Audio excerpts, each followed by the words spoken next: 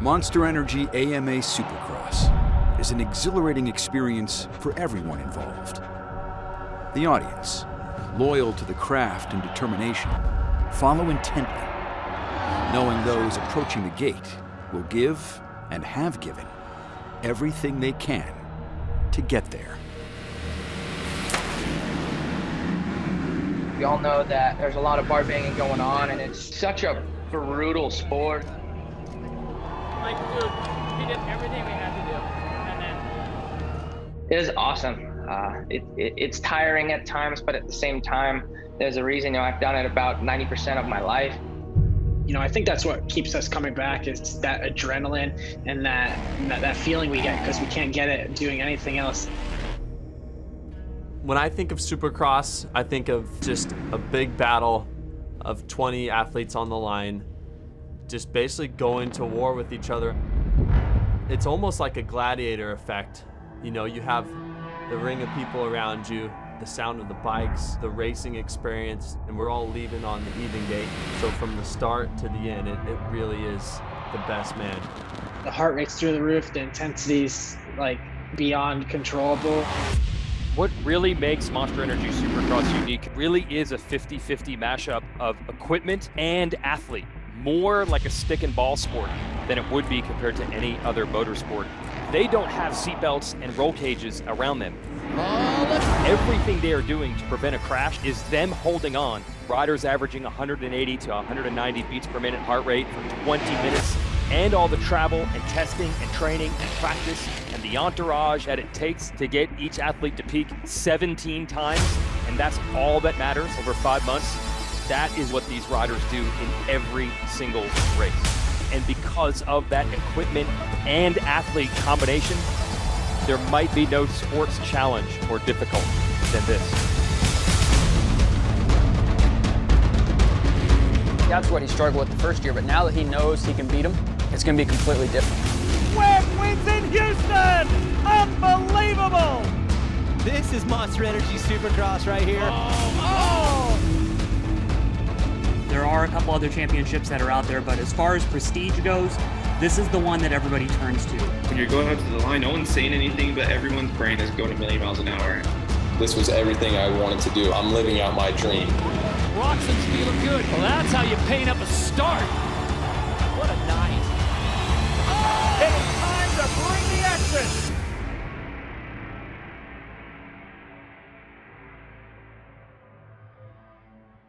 Like every other major sport across the globe, the COVID-19 pandemic had a profound impact on the 2020 and 2021 Monster Energy AMA Supercross schedule.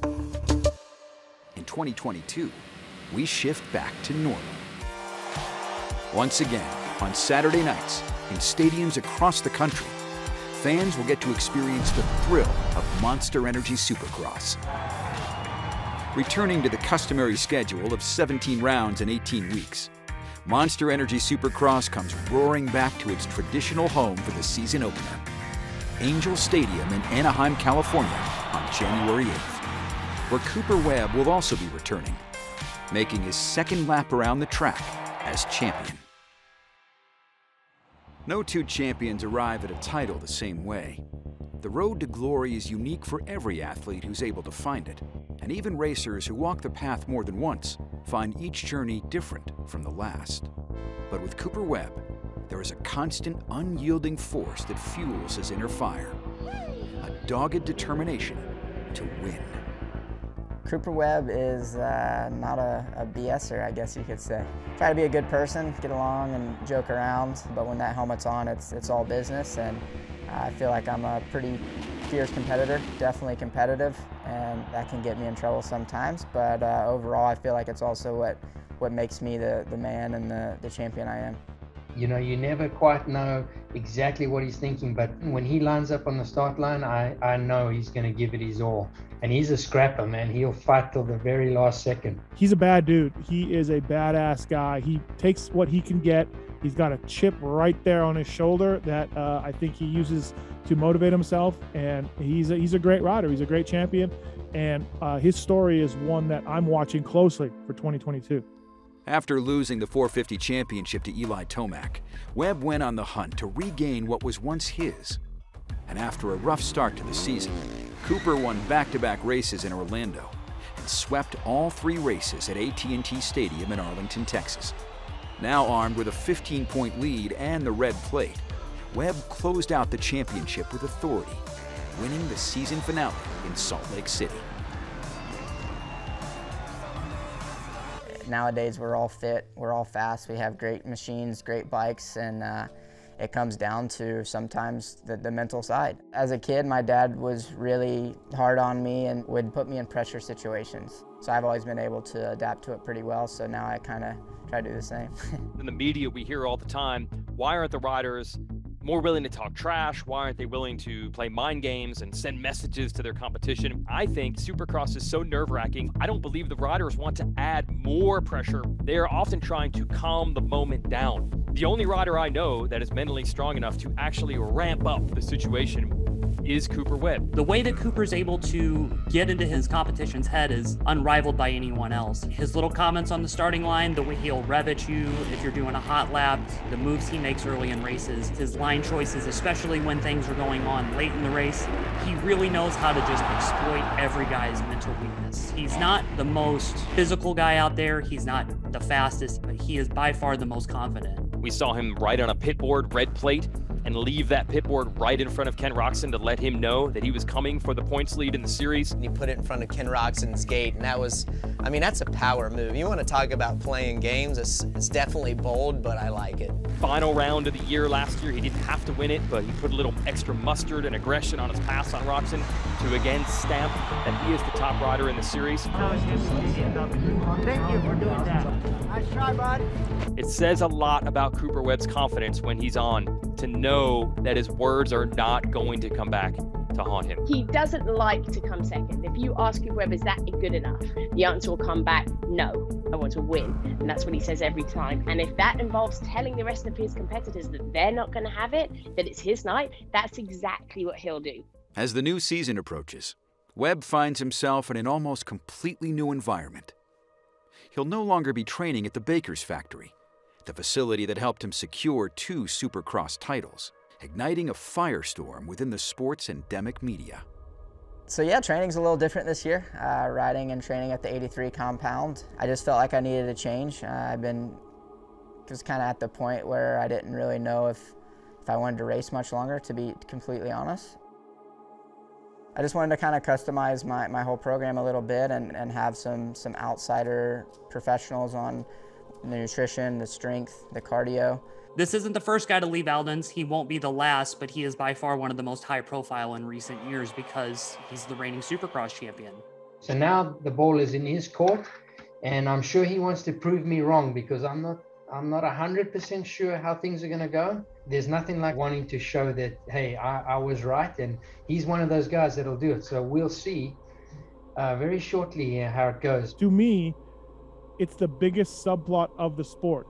You left a winning program off the bike to do your own thing, but if he doesn't come up with at least a lot of wins, he doesn't need to come up with a title because things happen, but he needs to come up with a lot of wins or there's going to be a lot of questions from the Red Bull KTM guys. I go back to, is it the coach or the rider, or the coach or the athlete? And I think we saw what happened with Tom Brady and Belichick. That's the top story of the whole. I mean, this is Brady Belichick, man, in our sport. This is going to be the hugest test that he's ever faced in his career. Can you win a Monster Energy Supercross championship without the winningest coach in Supercross history who helped you revitalize your career? One thing we know about Cooper Webb, when he has a point to prove, he normally proves it. It's a new challenge. It's all on me. I'm holding 100% accountability, so yeah, we'll see what happens. Although plenty has changed for Webb during the offseason, the most important component of victory has not. His unflinching will to win. So a motivated Cooper Webb with something to prove and the confidence of last year's title. If anyone wants it this year, they're going to have to take it from him. It's not going to be easy.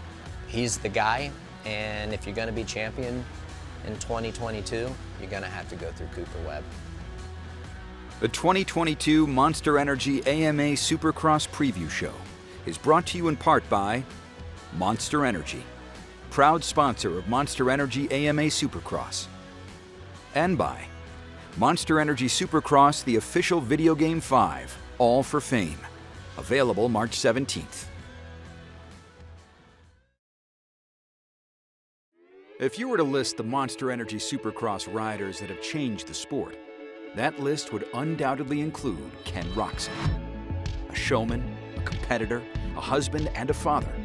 He's had an impact on the sport that seemingly augments time, where his past continues to be relevant, obscuring a future every fan can't wait to see happen.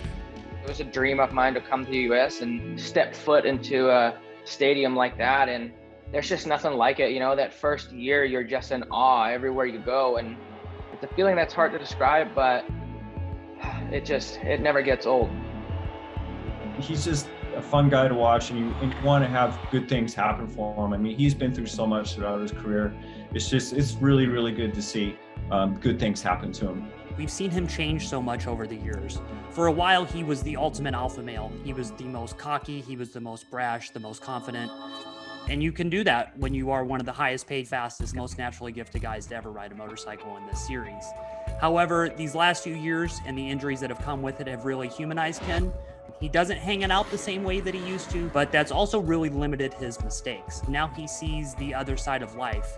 I guess besides riding and racing, I have a couple of hobbies, but I've been a dad now since a little bit over 13 months, so this is all still new to us and being a family. So that is definitely one of my biggest hobbies at the moment, is hanging out with the fam. Next to racing and riding, I love surfing. I try to go as much as I possibly can and get in the ocean and just catch a few waves. A wave of wins came in Indianapolis, where he swept all 3 main events in the early stages of the schedule. But as the season drew to a close, the points lead he had accumulated did as well. Nowadays, it really isn't enough to only just be consistent. You got to win a lot and be consistent, which is so hard to do, especially with the level of the sport nowadays. So ultimately, I had an underlying problem in my body. So no matter what I did, plain and simple, my body wasn't right, and just mentally not being right because of it. Now looking back, I can't even believe that I raced, and I can't believe that I won a bunch of races, and I can't believe that I even went for a championship all the way, you know, to the last few rounds. He's down! Oh my gosh! He's down! He's got to get up! For whatever reason, the first laps of a race and the first couple rounds of a championship, Ken Roczen is unbelievable. Only he knows what happens to him later in the races and later in the series. But without solving that problem, he can maybe inherit the points lead at the right time. For him to go out and grab it from someone, he's got to figure out a way to be as good at the end as he always is at the beginning. The health issues that hinder Ken Roczen now are a result of past injuries that were not only catastrophic, but led to an arduous healing process. A process that is still ongoing, one that Roczen continues to learn from. Ever since I have had those injuries, I think 5 or 6 times before I jump something or do something instead of just kind of going for it. So you can say that I probably ride a little bit more careful, at least on the outside, but I think you just learn to become smoother and start becoming more mature. You know, you try to be hyper-focused and prevent things from possibly happening. And right now, I've talked about it before, I've thought about it before, but it's about making it happen. So less talk and more walk for me. It's unfortunate to see some of the criticism that he's gotten in the last few years, because everything from that catastrophic injury at Anaheim all those years ago to now has been a rebuilding process, and every year he makes a step forward. So I think right now he needs to strike while the iron's hot. This championship is right in front of him. He's got the program and the formula, the experience to get it done at the level that he's at, that Cooper Webb is at, that Eli Tomac is at. They are not in a position where second place is good enough. It's a failure for the team, for the rider, for the trainer, for the entire program. He is paid to win, he's expected to win, and he needs to win. For the better part of the last decade, Eli Tomac's been driven by one thing: winning Monster Energy Supercross titles. And while his success has brought a certain level of satisfaction, the last 17 months has changed his life in a different manner. The Monster Energy Supercross main event. Oh. It's okay. Nowadays, when I'm at home, I'm the family guy. We have 2 kids now. We have a daughter that's 17 months old and a new baby boy that's just a month old. So this is new for both myself and Jessica, but we've been having a blast. This past offseason brought another significant change for Eli. Following 6 years with Monster Energy Kawasaki, Tomac and the team mutually agreed to part ways, leaving Tomac to join the powerhouse Monster Energy Star Racing Yamaha team.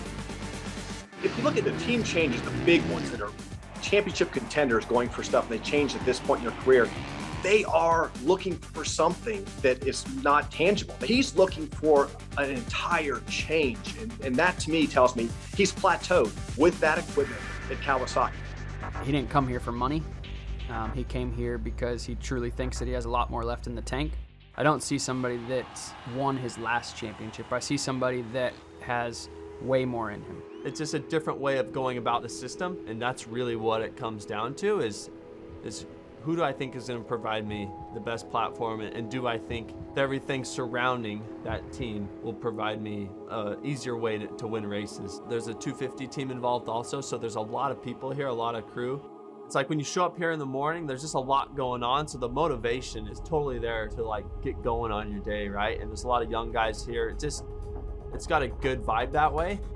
Tomac is joining one of the largest teams in the pits, led not only by 450 Pro motocross champion Dylan Ferrandis, but also 250 regional champions Justin Cooper and Colt Nichols. Ferrandis is going to want to have a better Supercross season in 2022 than in 21, and he's buoyed by his success in the outdoor championship.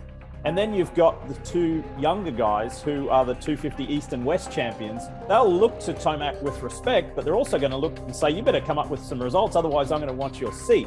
But to have a team and an organization stacked with champions, I think it's a wonderful environment for Tomac to transition to. Taking such a risk at this stage in his career shows how dedicated he is, and all of the pressure is on him now. I don't think there's any pressure from us at all on him. He puts enough pressure on himself. And not just to win races, but to win every race. Wherever you're at, you're always going to have that pressure if you're a winner. If you have that winning mentality, I think there's always pressure to go out there and win, and that's what makes you go win too. So I think pressure is a good thing. Regardless of what happens this season, Eli Tomac has left a lasting mark in the Monster Energy AMA Supercross Championship. Aware of his future in the history books, Eli's perspective is a virtuous one.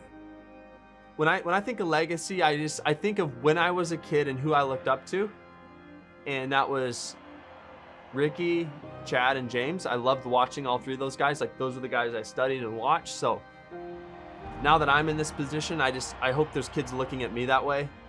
I hope some kids see me that way, that I saw those guys, and it's, you know, watch them for technique, watch them how they do their thing in the race, that sort of thing, how they ride. So I hope there's kids out there, you know, watching Eli Tomac.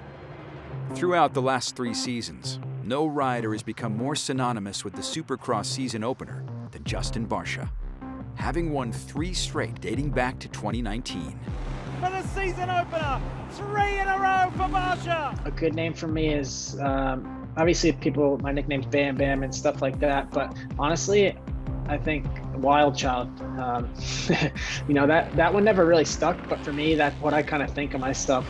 This team fits his personality to a T, and they've added his old friend from Geico Honda, Will Hahn, to even further give him a platform to succeed. So I love that the Wild Child's found a home going into 2022. On the surface, Supercross is composed of a rider and his machine, but behind the scenes, it's a group effort. After a successful 2021 campaign in launching the factory gas team, Justin Barcia is brimming with confidence entering year 2. I've been at it a long time. You know, I know how to go win races, and it was just a really good fit. I was lacking the fun there for a few years, and then, you know, coming on to the TLD team, and it's cool. I have my teammates to train with, so that's always fun. You know, they keep me on my toes. The young guys coming up, so that's really good to have competition at the track. We saw how good he was at the first part of last year, and even how he would ride through mechanical issues or mistakes, like when his shifter got broken at one of the early Houston races. 2021 was the best year he's ever had. He's getting closer to that title. And I think with another year on this team, another year on this program, and another year of his maturity and his internal progression, Justin Barcia is in consideration for this championship, and he needs to be looked at that way. I think we saw some highs and lows in qualifying, and that puts you at a disadvantage right off the bat. Sometimes he was like horrible at qualifying, and that gets you a bad gate pick. That puts you in a bad spot to get a start in the heat and therefore not get a good start for the main event. So for Justin Barcia to be a better contender, I think he's got to qualify better. With Justin, it's honestly, it's keeping him calm, keeping him positive. You can't treat everybody the same. Each guy needs somebody different, and you do not have to push Justin at all. He puts a lot of pressure and pushes himself. So it's really just kind of, hey, at the end of the day, it's over and done with. It's in the past, and so let's move on. When he's having fun and he's happy, that's when you get the best Justin Barcia. The vision I have is to be a champion. That's what I want. That's the only reason I'm racing anymore. That's the reason, why I work so hard every day. And I keep going back to it. It's the fun factor of racing. Like that's why I started racing as a kid, but now I'm back in a position where, I believe in myself. I believe I can win. I know I have the best team around me. I have my wife with me. It's like a puzzle, and all the pieces are coming together, and that's why I'm able to compete for championships now, because I've learned so much throughout the the tough times, and I'm just super grateful for where I'm at right now. An amateur phenom with a meteoric rise in the ranks, Adam Cianciarulo has always enjoyed the spotlight. And while his on-track success has made him a star, his off-track demeanor has propelled him into the perfect spokesperson for the sport. Adam's great for the sport. Everybody says that, and it's because it's true. This rider has been knocked down so many times in some of the most emotional moments, but the way he handles it, gets up no matter what, and puts on a smile and carries himself so respectfully. It's why he's a fan favorite and why everybody loves him, because you just can't hate a guy who gets knocked down and always gets back up. He tells us what's actually going on. He's very candid with his answers. You're going to get Adam's actual thought. I look at Vegas now, after winning the Outdoor Motocross Championship, I look at Vegas as something that helped me get there. For one, the first thing I would say is I'm a massive fan of this sport. So it's pretty easy for me to wake up, not always, but it's pretty easy for me to wake up every day and to give it my best and try to get the most out of myself when it comes to this sport, just because I think it's so cool. The group of riders we have right now, the excitement around the sport, it's like nothing. I've been around the sport a long time, and it's like nothing I've ever seen. With expectations of success, Adam's first 2 seasons in the 450 class have been filled with injuries and untimely mistakes, leading to a trend of early exits. I mean, there's actually a collective tension among fans when he's leading or contending for races. And Adam's, he's earned that reputation since he's turned pro, and it's unfortunate, but he's too talented not to change that narrative. There's so many things that can go wrong, and there's so many variables when you go each weekend. So if it's not right out of the gate and you're an emotional rider, then you got a long night ahead of you. And he's always pushing that edge, and it has led to mistakes and it has led to crashes. And I think those crashes have led to some injuries that have also led to more mistakes if his body gives out. Last year, he was dealing with an arm problem that he hopes to have solved for 2022. So it's a little combination of both physical and mental for Adam. Some riders excel when they put pressure on themselves. I think he's trying to do the opposite, but deep down inside, he knows what he's always wanted to be, which is the champion of this sport. I think it's hard to turn that desire off completely. When he gets 6 pole positions in a row, really, really clearly he has the speed, clearly he has everything, and he just needs to do what we all know he can do, and we need to give him the opportunity to do that. As far as the mental mistakes, I have a very simple philosophy when it comes to that. I know what I do during the week. I eat, sleep, and breathe this sport. I apply myself. I do my best to learn from my mistakes. I have a great group of people around me to help me with that. And I go out there on Saturday nights and I try my absolute best. And that's all I do every Saturday night. Whether I crash, win, don't win, whatever, I can sleep fine at night because I know I'm doing everything I can. Another young rider with championship potential is Honda HRC's Chase Sexton. He had his skeptics entering 2021, but his unrelenting speed quickly put to rest the doubts of his ability to challenge the elite of the class. Chase Sexton's the young, shiny, flashy toy of the Monster Energy Supercross series. He's the guy that has the potential. What if, what if, what if? Him and Adam Cirillo are the what if people in Monster Energy Supercross, because what if they hold it all together, they can easily be champions, because we see the speed each and every Saturday night. In a class filled with veteran talent, the margin for error is slim. While his skills got him on the podium 3 times in 2021, untimely crashes and injuries would plague Sexton throughout his season. Oh, the lead is down. Chase Sexton is down. He has crashed and crashed hard. I would say the difference between the 250 and 450 class is just learning the 450 in general. It's a lot heavier, a lot more to handle on the track, especially with just such tight corners and tight rhythm sections, just a lot of power to have on a small track. So for me, just learning the bike throughout those 11 rounds that I raced was a big thing, and I was always changing bike setup and whatnot. And this year, going in, I want to have more of a solid setup. He's got the speed. We all see that all the time, but man, how do you stay consistent in 17 races in 18 weekends? They got to figure out that fine line of backing down the speed to get more consistency, but still keeping enough of the speed to beat everybody else or to rip through the pack if they get bad starts. And that's the biggest tightrope that these guys got to walk. You got to tell yourself to slow down to go fast, and Chase Sexton right now needs to tell himself that. You know, a lot of guys come into the 450 class and they're just overwhelmed. Each stop after stop and the grind and just learning how to handle that bigger bike. I think the residency program for him was a big benefit. There's less moving parts to worry about. You're staying in the same hotel, you're staying at the same arena, you're staying at the same truck. It's all that. So that stuff was taken out. And I think it allowed him to say, I can do this. I can run with these guys. We didn't see the best of him. We haven't seen the best of Chase Sexton yet. And that's scary if fierce competition, because he was pretty fast at times last year.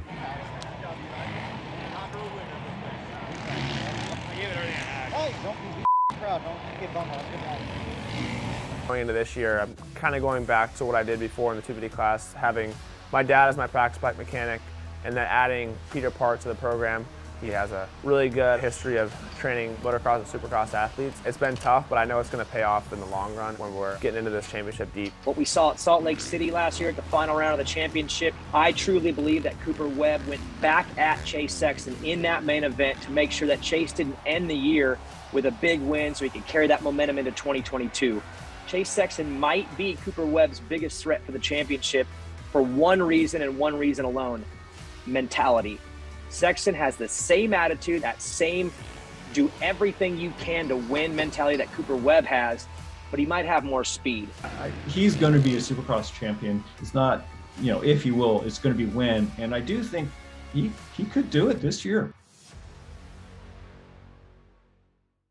On any given weekend, there can only be one winner in Monster Energy Supercross.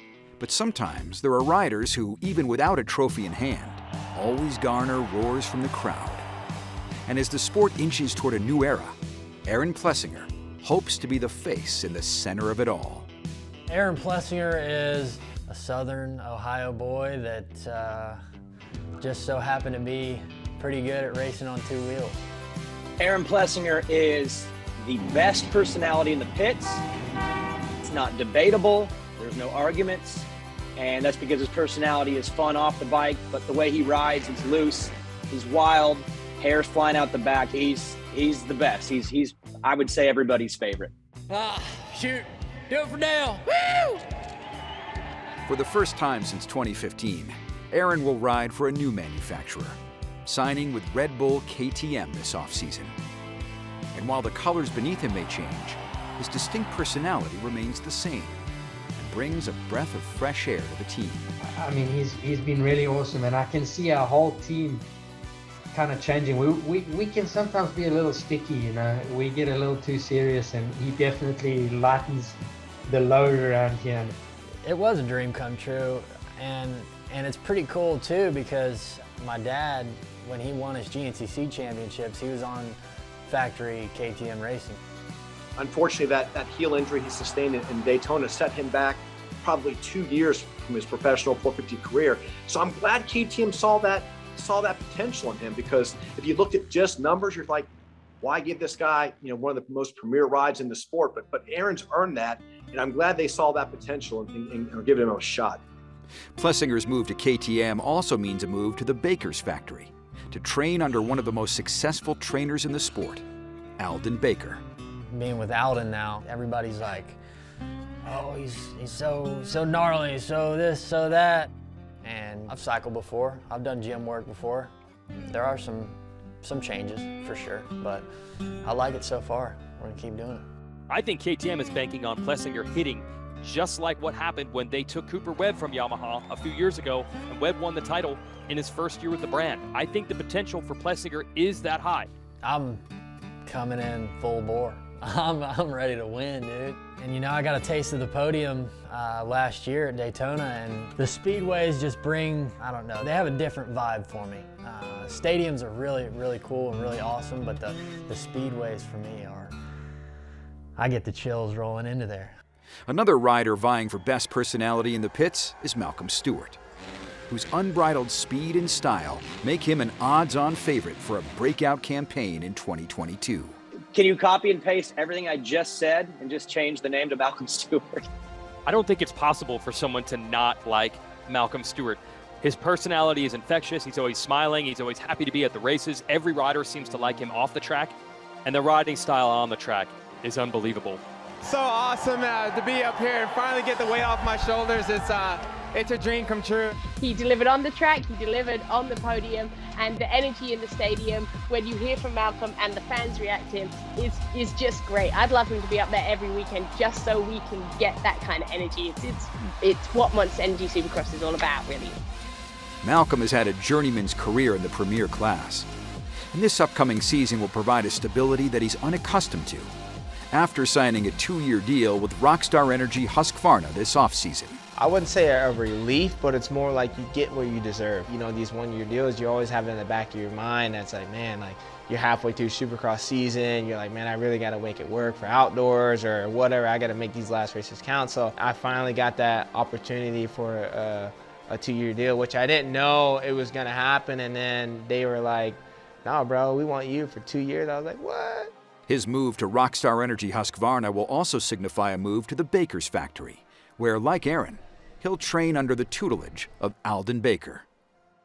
Well, I think with Malcolm and Aaron joining the program, it's always exciting when you've got new guys. The facility, the training, the whole combination is all kind of new to them. And even with me, I'm trying to learn where they're at, where their mentality's at, how they approach things, so that I can work the program that'll develop them the best possible ways. Alden's workload is so intense. The diet is very strict. The workload is 7 days a week. You're held accountable. You're thinking about these things at all times. The fact that Malcolm will have Aaron there and the fact that Aaron will have Malcolm there, and those two can break the tension a little bit, that could be a big thing that both guys have that keeps them motivated through these really long boot camps.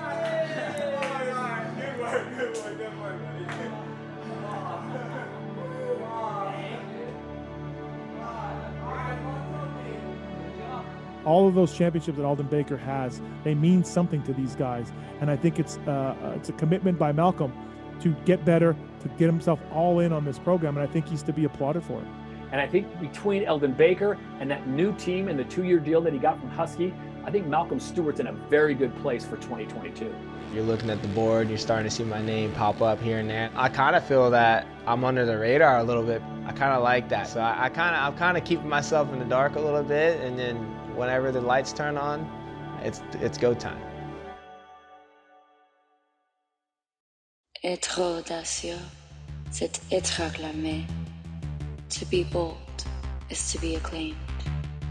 At the top level of any athletic competition, all the athletes are giving all of themselves in pursuit of a goal, but somehow it seems like Dylan Ferrandis is somehow giving even more. He's even more dedicated to his craft than his competitors. I actually think he's the hungriest rider in this entire field. He's at the track later than anybody else. I can tell you from personal experience, seeing him there when the tracks are closing down, he's still putting in laps. He's not arrogant. He doesn't underestimate himself. I think he has one expectation, and that's all he does. He wakes up, he eats, he rides, he trains, he sleeps, and he repeats. That's his life. But before was this high, and this high make that small difference make the jump more difficult to do. There's nobody that wants it more. He came to this country for one thing. He didn't come to this country for second place. I think it's different from many riders because I come from France, so it's very far away from US, and I grew up with that dream of just riding a huge stadium full of people and all the crowd yelling for the rider. And that is really a dream come true, and for me it's just everything for me, and I dedicate my life for this. While success in 2021 came almost immediately, he managed just 7th in the points by season's end. Showing the resilience that has fortified his entire career, Ferrandis found his footing in pro motocross, winning the 450 championship. Now the question remains, will it translate to success in Monster Energy Supercross in 2022? Bringing that confidence into Supercross is really going to help him. I personally feel if he gets off to a good start this year, he's going to take this thing to the end because he has so much passion. You can see the emotion that he brings. He also isn't scared to ride that edge, you know, and sometimes you got to be willing to get out of that comfort zone, and Dylan is one of those guys. Last year he was like this, under the radar fast guy, wasn't he? We look at his times and you're like, oh my goodness, and yet no one was really talking about him because he got in his own way every single time. And now he's got an outdoors title under his belt and he knows who he is. Just saying. A rider's personality off the track rarely translates into how they ride on the track. That's far from the case for New Mexico's Jason Anderson. When he hits a really wild section and the bike gets out from underneath him, and he still brings it back around and rides it out. That's Jason. Since making his 450 debut, Jason Anderson has only ridden for one team, Rockstar Energy Husqvarna. But after nearly a decade with the team, Jason made the switch to Monster Energy Kawasaki, and one of the biggest moves of the offseason. Right now, I've been working with them for, I think I'm going on like 2 months right now. And it's been, to be honest, I get along with everyone. They all keep it real, they all hold it down, they all work hard. For us, we're pleasantly surprised at how much thought that he puts into everything. He'll go riding for the day, and then a couple days later, he'll call up some of the guys and he'll talk about the things that he's been thinking about and what he would like to try. And we're super excited for that kind of approach. Everyone's like, dude, they're super corporate. And the outside looking in, yeah, dude, we all wear the pit shirts, we all have the collar, we all wear the monster hat. But to be honest, on the inside, these dudes are joking around just as much as any other team. This shallow rut is a little weird on the 3 right here. You definitely have to take your time. Take your time. As fun-loving as things might seem, there's a pressure looming over the green Kawasaki tents that everyone is aware of. If you get hired at Monster Energy Kawasaki, there's 2 things you need to know. They expect you to win the Supercross championship, and they expect you to ride the motorcycle that they gave you, how they gave it to you. Yeah, they will work with you on some things to get the bike better suited to your riding style, but realistically, they know what they want the bike to do, and they're gonna hope that you just stick with that and not stray too far from the path. That dynamic, that shift into that seat is going to be an absolutely fascinating one to watch, because the rider that he's replacing, Eli Tomac, they're very different characters. So how is the team going to then take Jason on and go, okay, this isn't Eli Tomac, this is a different guy? As he enters his 8th season in the premier class, the crafty veteran knows his time is now. Including me, you know, there's a couple old heads in the class. You know, I think that's what we are now. We're some veteran guys, and then you got these young guys that are coming in and trying to steal the thunder. It's going to be the Sexton, the ACs, Shimoda, even the Lawrences. You know, you can see that coming from a mile away. Pretty soon you're going to have Kenny, Tomac, Marvin. Guys of that level are staying in it longer, and I honestly feel like I kind of have something to prove, even being at the part I am at in my career. So as far as expectations, I don't know about a number as far as like championship and stuff like that. My goal is just to go weekend to weekend and try and do my best, but I definitely want to win a couple races, and I mean, even more than a couple, if I'm being honest. I think if you're Jason Anderson, it's a smart move. You know you're going to go there with very capable hands and a very capable motorcycle. And I think if you're Kawasaki, you want someone that's going to represent the company in a good light. That's certainly Jason Anderson. He's going to fit in well with the Monster Energy guys, Team Fried and everything else. I just don't know if Jason Anderson is all in. You know what I mean? You have to live it day in and day out. You have to be miserable to an extent to be a 450 Supercross champion. And I got to be honest, I don't know if Jason Anderson wants to be miserable. Someone that certainly isn't too miserable to make his way to the starting gate is Red Bull KTM's Marvin Musquin. Yeah, I'm sitting here looking out I have a nice view of Angel Stadium where we always start the championship. Feels really good just to say that and to know that I've been part of it for now like 12 years since I'm here in America. Marvin's future in the sport will certainly be shorter than his past. But despite turning 32 before the opener, his excitement for another season hasn't wavered. Depending on who you talk to, this is the beginning of the end for one of the greatest riders to ever come from France. You know, as soon as I say his time has passed, Musquin with the win in Anaheim. Second to none. He does things at the test track sometimes. It's so nice to watch. He's so creative. I just think to myself, man, it would be cool just to do that one time, you know, just to feel what that feels like. After signing a unique Supercross-only contract, Marvin enters 2022 with a newfound confidence that this could finally be his year. I think every rider, they know what I'm capable of, you know, technique-wise, but also physical-wise, because I show again in Salt Lake City, you know, high altitude. It was hard physically, but I was strong for the whole 20-minute moto. I think the rider, they know I've been here for 12 years, so they know what I'm capable of. From what I've seen the last few weeks, it's been really, really impressive. And if we raced tomorrow in Anaheim, and they told me, hey, who are you going to put your money on your 3 guys to win? It would be tough for me, but I would nearly bet on Marvin. Whoever you're betting on, whoever you're a fan of, the gate drops at 10 p.m. Eastern, 7 p.m. Pacific on January 8th on CNBC and the Peacock app. The 2022 Monster Energy AMA Supercross Preview Show is brought to you in part by Monster Energy, proud sponsor of Monster Energy AMA Supercross, and by Monster Energy Supercross, the official video game 5, All for Fame, available March 17th. Each rider's journey to the Supercross starting gates is different. Some face more hardship than others. Joey Savacci of the Rocky Mountain ATV-MC KTM WPS team knows this all too well. These last few years have been pretty difficult for Joey after a pretty severe ankle injury down in Australia. It almost cost him his entire career. I was standing on the side of the track when it happened, and it was bad. To then get back to the United States, to go through all the therapy that he did, the multiple surgeries, to be back on the track was really just about finding himself again. Since I turned pro in the 450 class, I've been on a different brand every year so far. On top of that, the last time I'd ridden a Supercross track, I was carried off on a stretcher. So I was really battling a lot of demons. And the first thing I noticed when I started back riding this year was, after having a whole year under my belt, the freedom that I felt immediately getting back on the motorcycle this year has been unexplainable.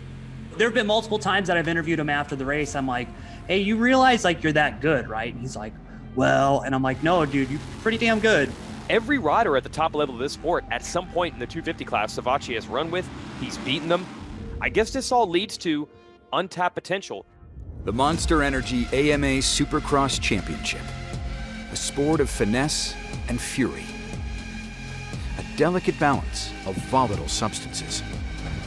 Over the course of 17 rounds, the potential storylines will unfold in front of thousands of adoring fans and on televisions across the world. The fire, stoked through months of training, erupts on January 8th at Angel Stadium in Anaheim, California, running its course over the next 5 months until only one rider is left standing.